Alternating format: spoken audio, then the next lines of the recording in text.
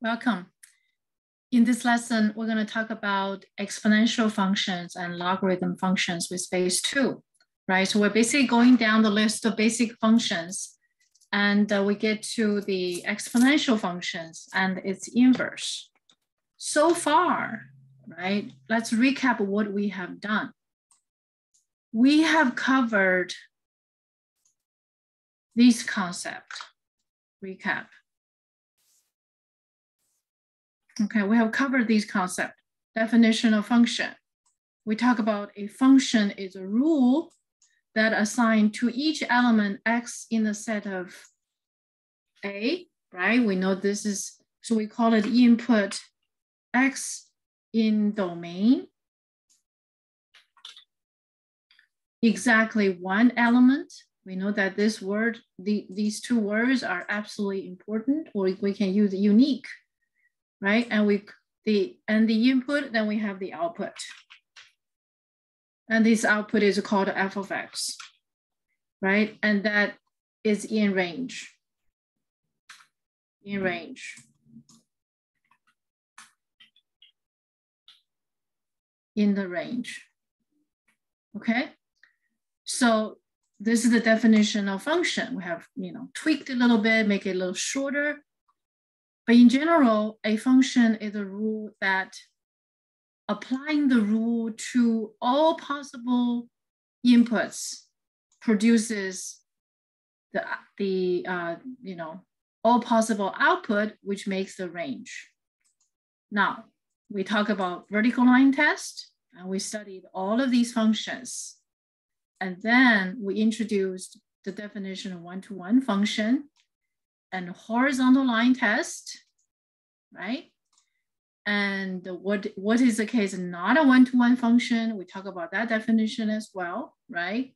It's that f of x, the output are, for some different inputs, the outputs are the same.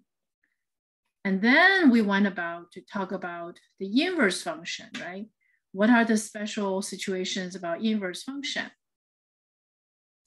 Among these discussions that we talk about, that if a function is a one-to-one function, it has exactly one inverse, right? That's f of inverse. So let me make the font just a little bit larger so you can see the the inverse function right here. Okay, there are three properties here. Okay, so I'm going to add another one. Okay, the graph of f and its inverse are symmetrical with respect to that line of symmetry, y equals to x. Algebraically, okay, the composition of a one-to-one function and its inverse, if we compose it in this order, taking input from the domain of f inverse, and then compose, and afterwards, and we apply f, we get x. And in the other case, in the other order, okay, we're taking input from the domain of f, and this composition will also equals to x. And thirdly, the domain of f in this case is the range of f inverse.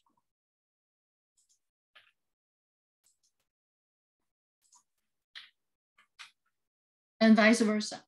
Vice versa means the domain of f inverse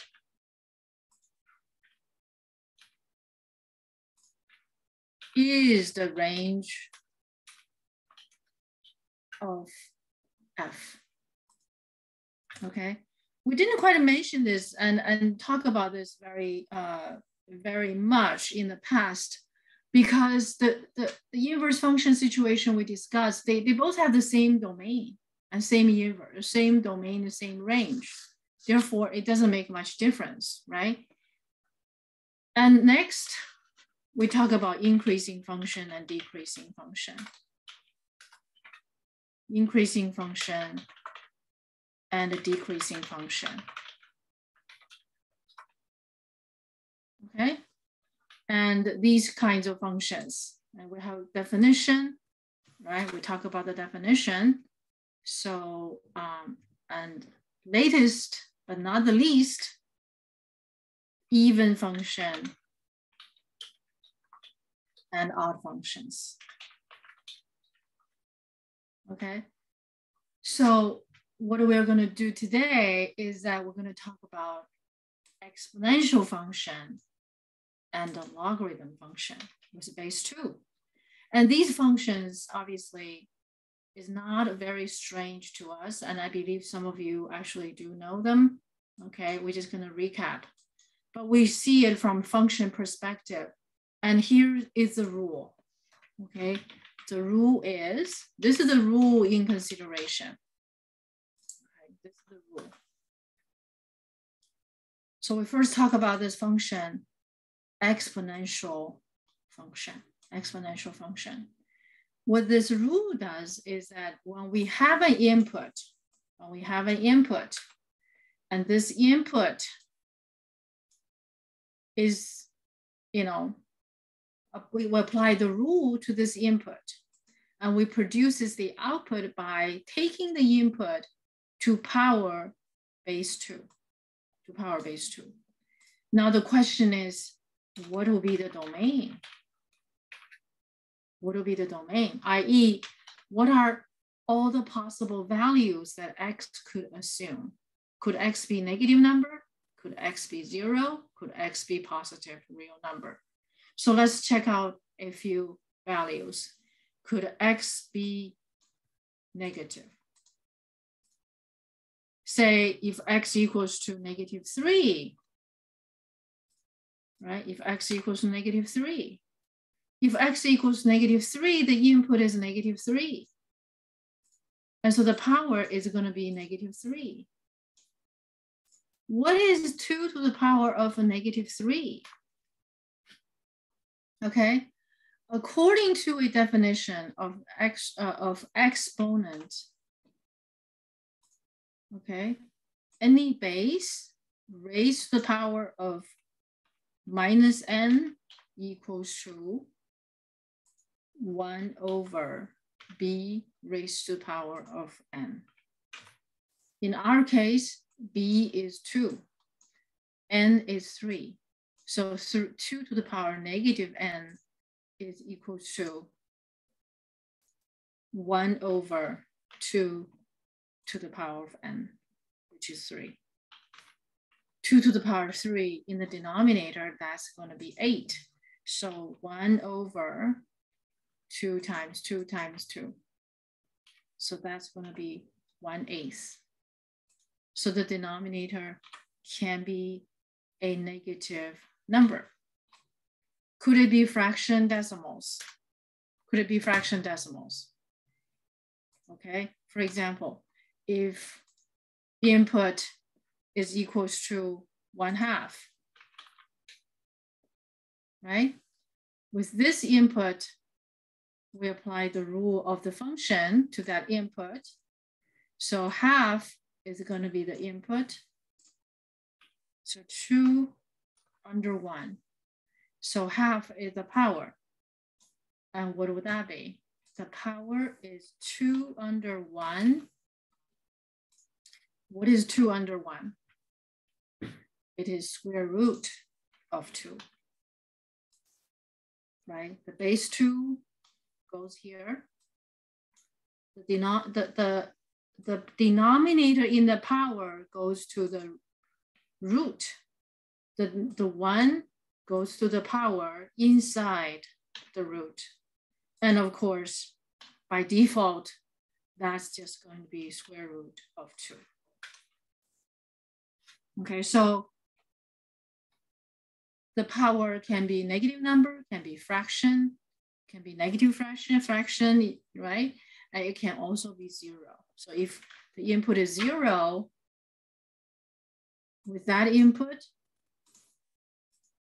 we apply the rule to the function, to the input, So we get 2 to the power 0. What is 2 to the power 0 equal to? 2 to the power 0 equals to 1.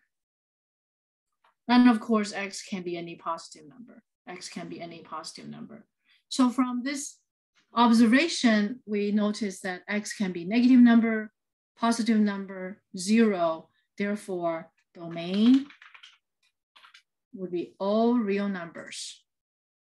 All real numbers that will be from negative infinity to positive infinity. Okay, what is the range then?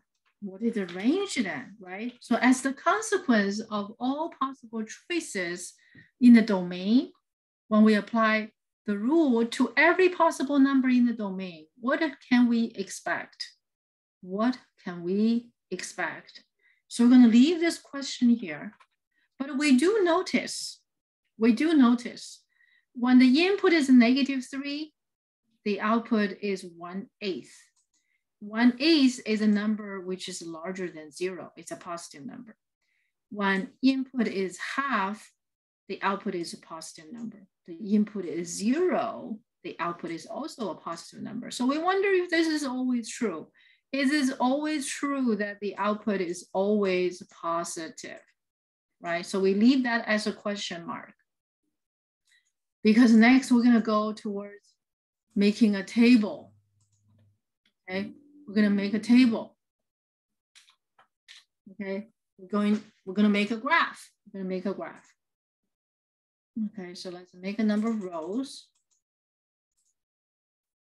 Okay, the same drill, input, output, right? We use that consistent method. And for parentheses, input, output. Okay, we know that input can be negative number. Say I can have -3, we did -3, and we did -2, and we did -1. Could I choose fraction? Of course I can. And I chose 0, and I'm going to choose a bunch of other number. Okay, I'm going to choose a bunch of other number. So I'm going to insert some rows, right? I'm going to choose the input 1, 2, 3. I'm going to choose I'm leaving space here, so I'm going to come back here, right? And first we start with an easy number to work with, right? And we're going to apply the rule, right? What's our rule? This is our rule. This is how we produce the output, right? Produces the output. To produce that output, okay? To produce that output. And if you like, I would like you to maybe pause the recording and start to work on your notebook, okay? Use this notation. The input is -3, and then -3 is going to power 2. And that's equals to 1/8, right? That's 1 over 2 to the power 3, and that's equals to 1/8. For input equals to -2, -2, and the power is -2. And for that power, I think I need to make the fonts a little bit larger, okay? And that's going to be 1 over 2 squared. Okay, 2 squared is 4, so this is 1/4. So by far, we get 2 points already. One is -3, comma, 1/8. And the other one is -2, comma, 1/4. Okay. Input a -1, 2 to the power -1, and that's going to be 1/2. A third point, okay, input a -1, output is 1/2. So far, we always get a positive output, right? When the inputs are negative, the outputs are positive. When input is 0, We did that earlier, right? So 2 to the power 0 equals to 1. Input is 1, and that part is easy, right? So this is just going to be 2. So we got 2 other points, input is 0, output 1, input 1, output 2. And the input is 2, 2 to the power 2, and that's a 4. Input 3, 2 to the power 3, and that's an 8. So we got 2 more points. So 2, 4, and 3, 8. 3, 8. Okay. So now we can plot these points in a rectangular system. Let's do it. Okay. So let's do it. We start the rectangular system there. And I don't need these anymore. And I will make some adjustment.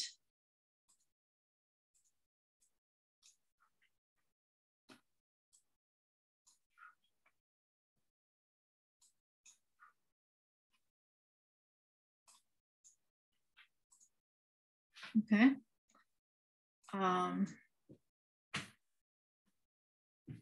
So we're going to put the points in place. Okay, -3, 1/8. And we make it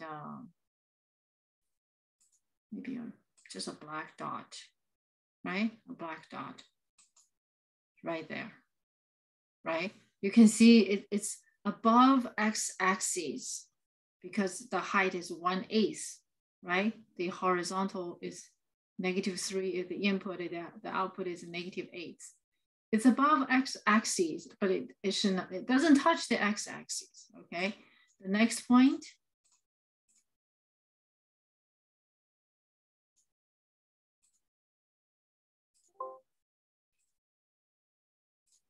It's a little bit higher. It's a little bit higher. Next one. A little bit higher.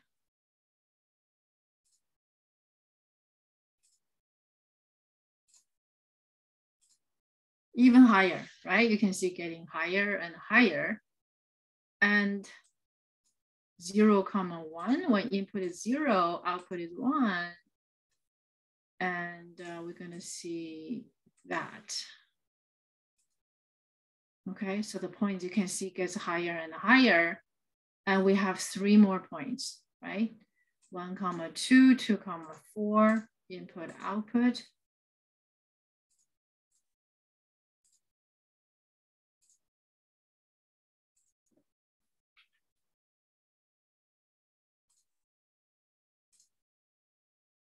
Three, 8. So we got these points. And right here, we got these points. Now the question is, on this side, we can see it's getting higher and higher, right? It's getting higher and higher. How about on the other side, in the other direction? Is it ever going to touch x-axis, right? Is it ever going to touch x-axis? And when, right? So for that reason, we're going to choose a number. Okay, I'm going to choose a -10. Okay, so f of -10 is equals to 1/2 to the power of 10.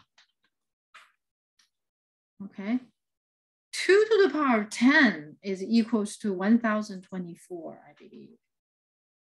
1024. Okay. How do I know that? I think I just know it. Could you just check it? Go ahead and check it.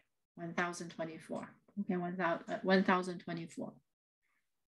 1024 is in the denominator.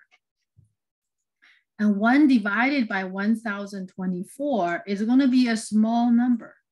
So let's see what's the numerical value.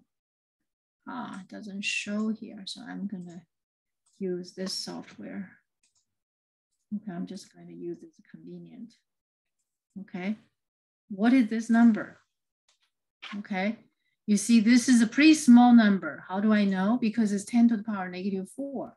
If we write it as a decimal number, right, it's going to be 000-97656. 97656. And there might be more digits afterwards. There might be more digits afterwards, right? So that's the number. You can see it's getting smaller and smaller as, okay, so I'm gonna, it's getting smaller and smaller if we choose negative exponent. So I'm gonna put this number over here. I'm gonna put this number over here. In other words, when the input is going towards that direction, right? I meant to use a different color. So when input goes to that direction, right? Right here, what is shown here is -3. If I keep going, I will reach -10. By the time it reaches -10, the dot is even closer to x-axis, but it doesn't touch the x-axis because this is still positive. This number is still positive. Okay, so this number is still positive. So you can imagine if we take the value of -100, and this is going to be -100. This is going to be -100, right? So this number is going to be even smaller, right? It's going to be smaller than that, but it is still not 0. It is still positive. So for that reason, we understand this number is still positive. It's just further off to the left. So from this observation, if the input is -10,000, we're only getting 0, getting to x-axis closer, but never ever touched it. Never ever touched it. So now we have some idea about this side of the picture. Okay, as x approaching -infinity. Okay, as x approaching -infinity.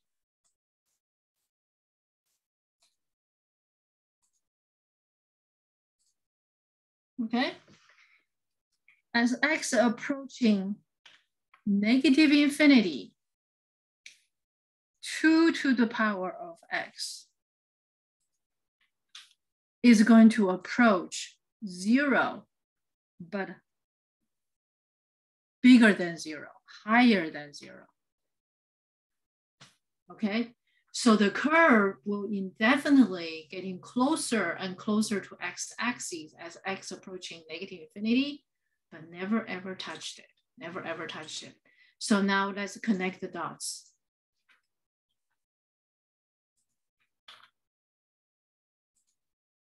There we go.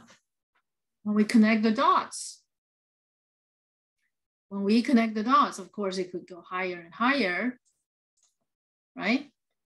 In this direction, it can go as high as possible. In the other direction, it will go as close to 0 as possible, but never will touch 0, but always above 0, always above 0.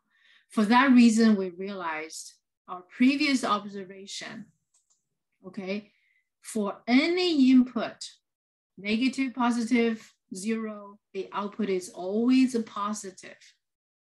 Okay, the output is always positive. Say for this point, it's -100, and the output is 1/, right? So that vertical measurement is still above 0. Okay, so for that reason, the entire curve is above x-axis, is always above x-axis.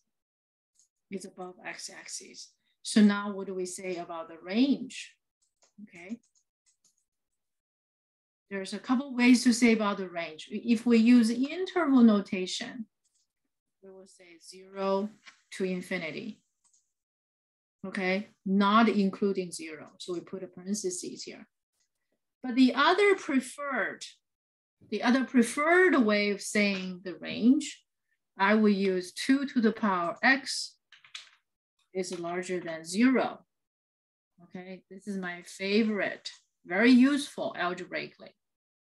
Okay, so learn to use this one as much as you can. If we put domain and range in one sentence,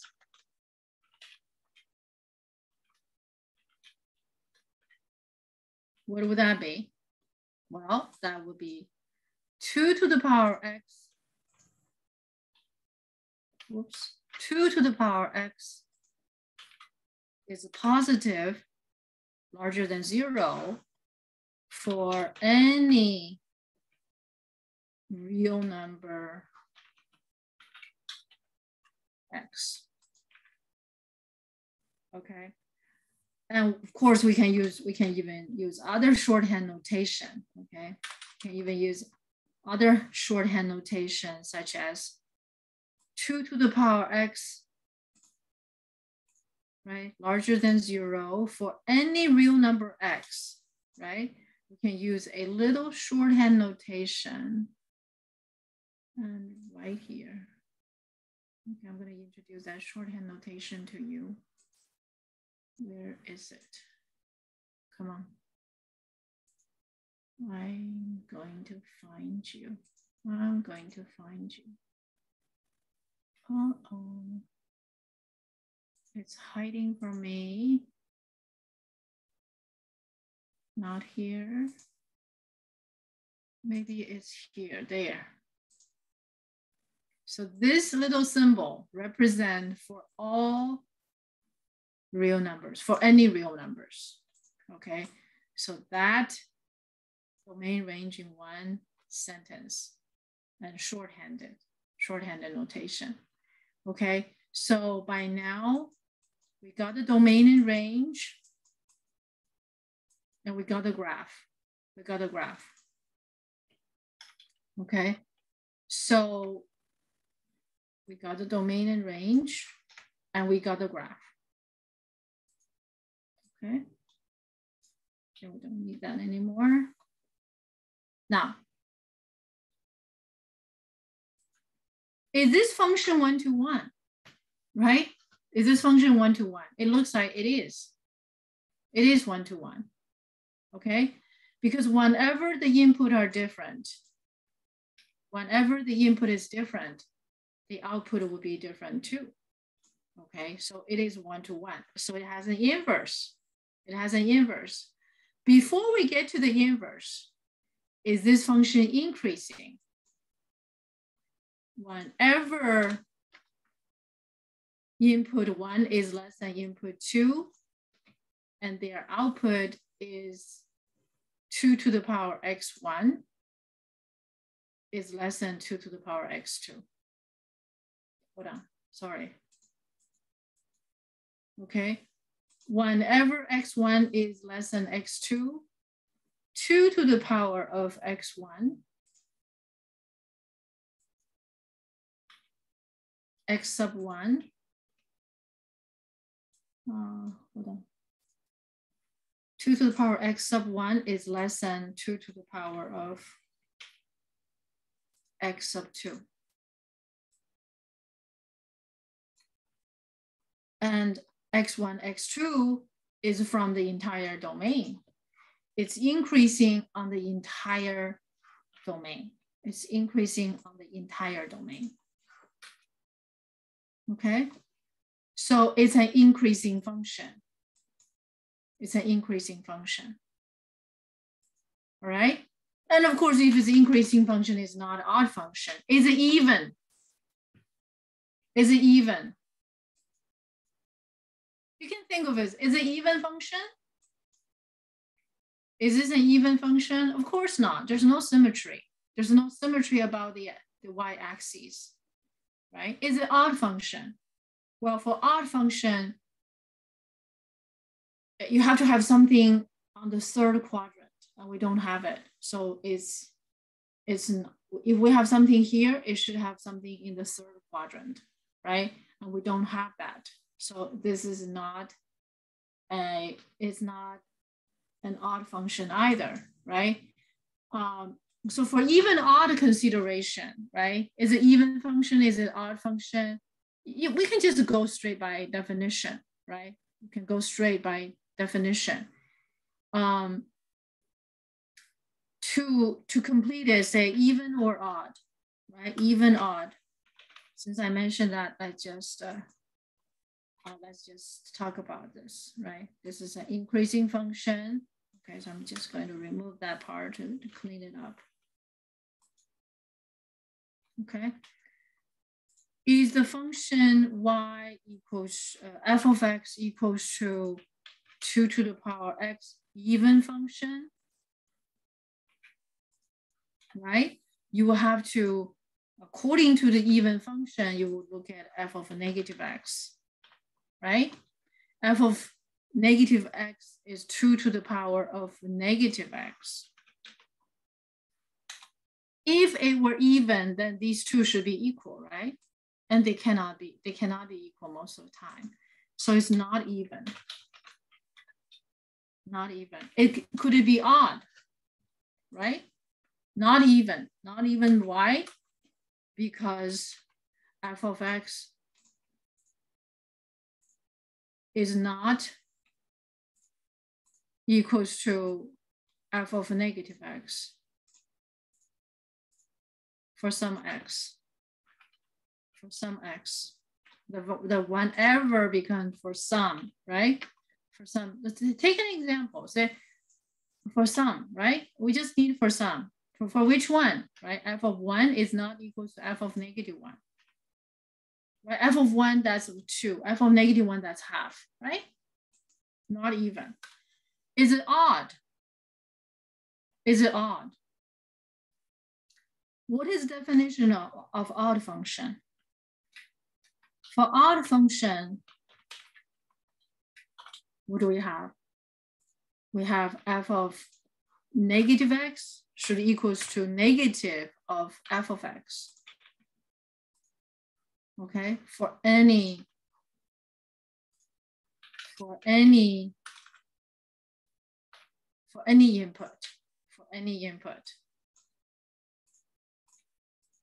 Wait, for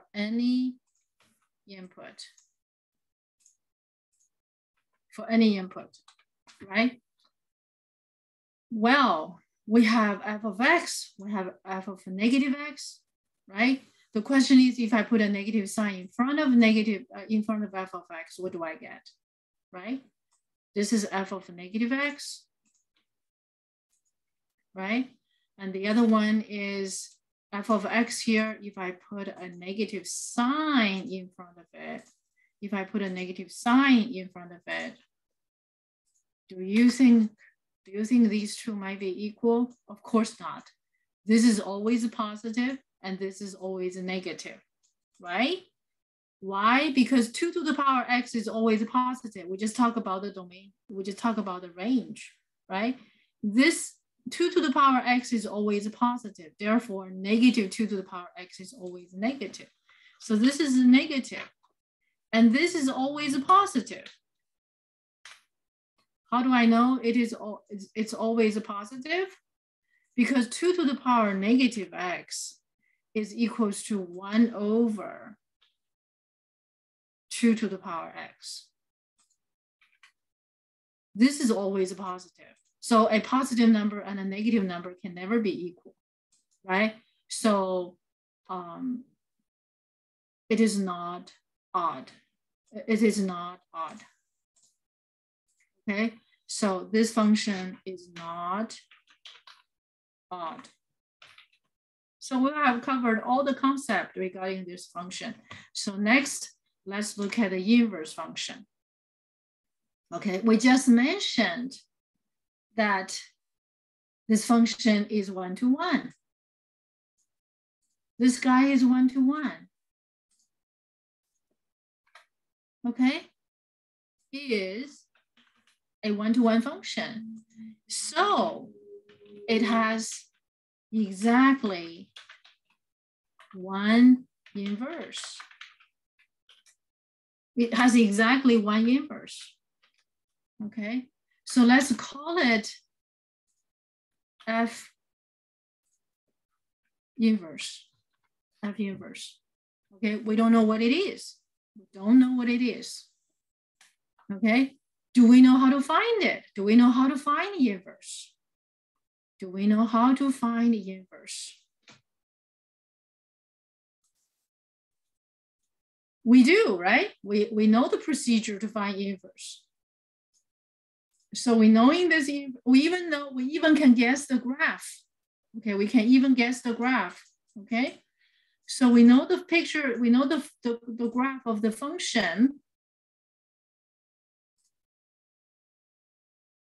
right here.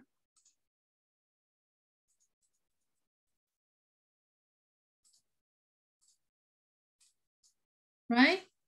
So the inverse function will be what? Will be something symmetrical. Along which line? Along this green line. Oh gosh, come on. Where are you?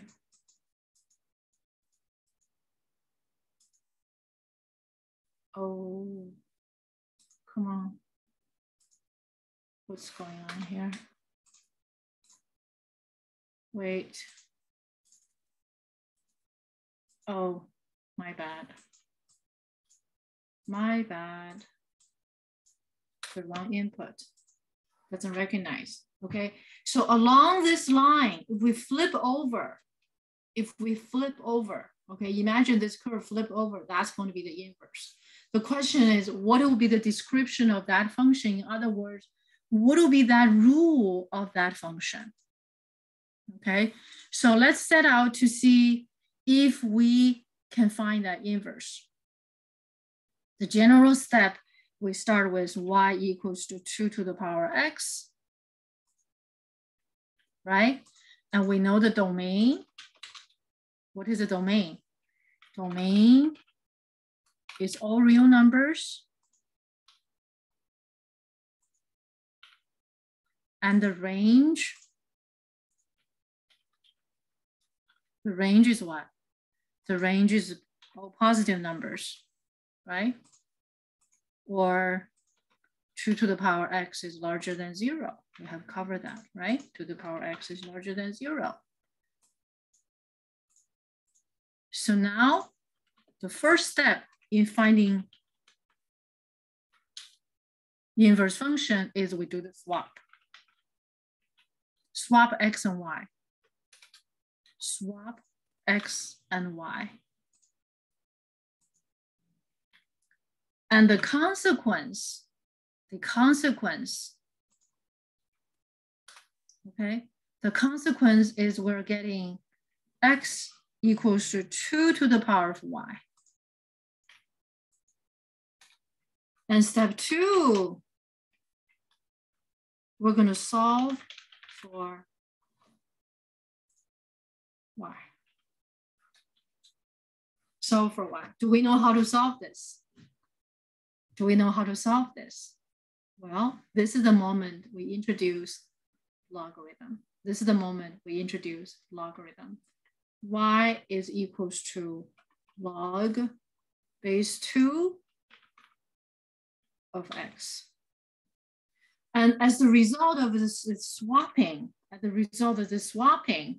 domain and range swapped for the new function, okay? Domain and range swapped, right? The former domain now is the range. The former range now is the domain. So this domain,